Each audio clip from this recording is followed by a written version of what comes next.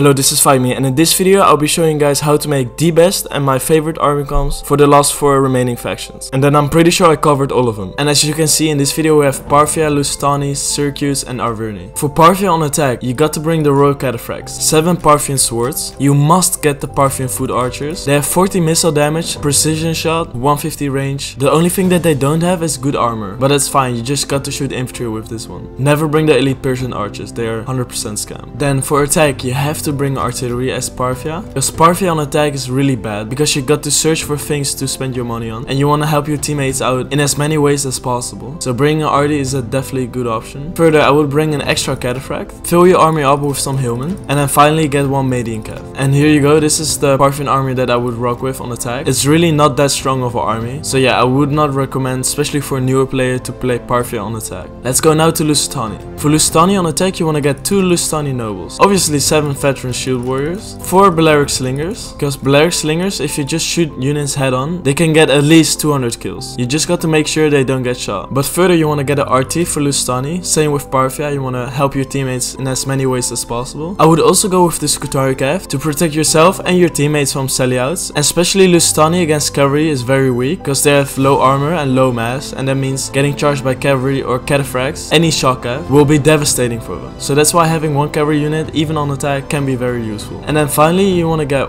1 Lusitani guerrilla for the guerrilla deployment, to deploy the tortoise and the towers close to the wall, and especially the towers to take out the enemy artillery. And then finally 1 Iberian swordman with 5 Pila rounds, very nice unit, but just so low armor that is really risky. And there you go, this is the Lusitani army that I would bring. Let's head over to Syracuse on attack. So for Syracuse on attack, you want to get the 4x hoplites as a general. Obviously you want to get the 3 Samnites, very strong units. Then you want to fill it up with 7 4x swords. You could go with the Balearic slingers on attack, but I would say go for the archers, get 4 cheap archers, and then fill your army up with more mid-tiers, and then finish it up with 1 first spear. There you go, this makes your army very strong. You got 14 mid-tiers, that's crazy. 14 mid-tiers to grind through, which 6 of them got 90 plus armor, and yeah, just a very strong army, archers to shoot infantry with, and the extra for your spear, and you can upgrade 1 archer. So that's Syracuse on attack. Let's now go to Arverni. For Arverni on attack, it's similar to Boyai. We're gonna get 2 Oathsworns, 7 chosen swords. Also for Arverni, get obviously the 4 archers, which got guerrilla deployment. Then also get 1 RD piece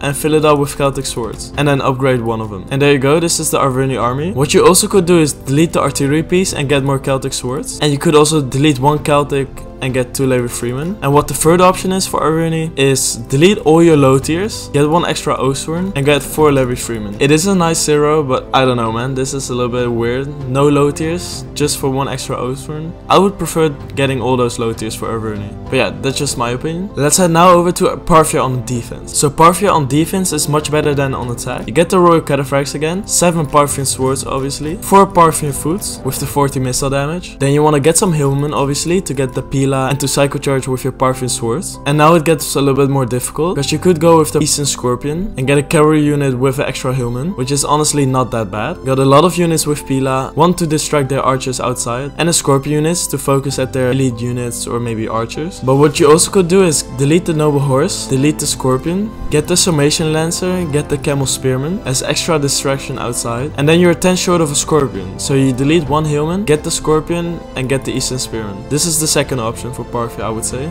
But yeah, I'm not sure what I would prefer. I think they're both pretty nice, but I'm not sure. I really need your opinion for this one, because they're both decent to bring. Now let's get to Lusitani on defense. For Lusitani on defense, you want to get 1 Lusitani noble, 7 veteran shield warriors, 3 Balearics this time, not 4, get 1 Iberian swords, get the Scutari cavalry, and then fill it up with Iberian swords. And there you go, this is the army I would bring. It's a decent army, and there are a lot of units to shoot at, a lot of units with a lot of killing potential, but you got to be on top of your micro and have really nice teammates to help you. For Syracuse on defense, you want to get again the 4x hoplite as a general, get 3 Samnites, 7 4x swords, get the 3 Balearic slingers 100%, especially on defense, it's very strong. Fill it up with 1 archer, and then what I do is just get the extra first spear. And there you go, this is the Syracuse army. And then you got to upgrade the first spear. It's not bad, you got 11 mid tiers. Basically your whole army has a lot of killing potential. The archer and the first spear are a little bit harder to use, and the Balearic slingers, but the rest are pretty easy to use, and you just got to psycho charge charge, pila, and do all those crazy stuff. But last but not least, we got Arverni on defense. 1 Oathsworn is enough, 7 chosen swords. Go with the 4 Gallic hunters, because Gallic hunters are just nice, can easily go hidden too, and just a pretty nice unit. And finally, you want to basically fill it up with your Celtic warriors and 1 Levi Freeman. Oh yeah, and by the way, you want to get the strategist general ability. So those were all my favorite and best army comps. If you want to know army comps for other factions, you can watch this playlist now on your screen. And don't forget to like and subscribe, and if you want to support me, join the Patreon or YouTube membership. I appreciate all of you guys, and I'll see you guys in the next one. Bye bye.